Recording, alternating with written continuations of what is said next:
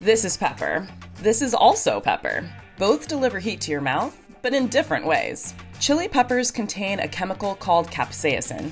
It's basically a neurotoxin for mammals that produces a burning sensation. The more capsaicin, the hotter the chili. Oh my God! But black pepper uses a different chemical. Piperine is the chemical analogous to capsaicin.